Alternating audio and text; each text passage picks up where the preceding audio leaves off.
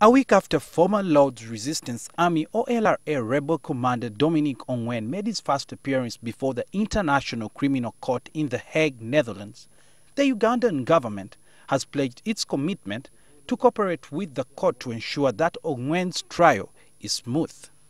Attorney General Peter Nyombi, who addressed journalists at the Government Media Center, says government has set up a technical team to work with the ICC on various matters connected to Ongwen's trial. In case the ICC comes up and requests for assistance, we can readily give that assistance to the ICC. But it's really in the areas of investigation, accessing witnesses and what have you. The ICC does not have a police of its own, does not have the implementing mechanism of its own. It uses the mechanisms, investigative mechanisms, within the state's parties. This seems to be a departure from President Yoweri Museveni's earlier stance that Uganda would not cooperate with the ICC. The president made the remarks late last year in Nairobi while commenting on the trial of Kenyan President Uhuru Kenyatta and his deputy William Ruto. Kenyatta's case has since been dropped off while Ruto's is ongoing.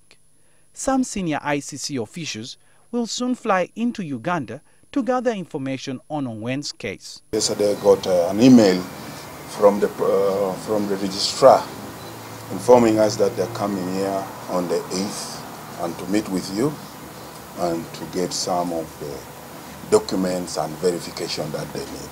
There have also been questions on why Ongwen's trial could not be done in Uganda's International War Criminal Division of the High Court. Dominic Ongwen and the other 4 or 5 had already been indicted at the ICC. So matter put is not available for them.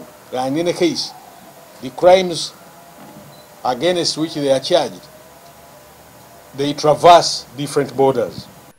Dominic Ongwen is expected back in the ICC's pre-trial chamber 2 on the 24th of August for the confirmation of charges hearing presided over by single judge Ekaterina Trendafilova.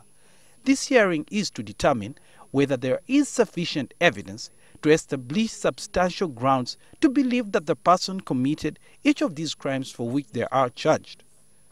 Suhail Mugabi, NTV.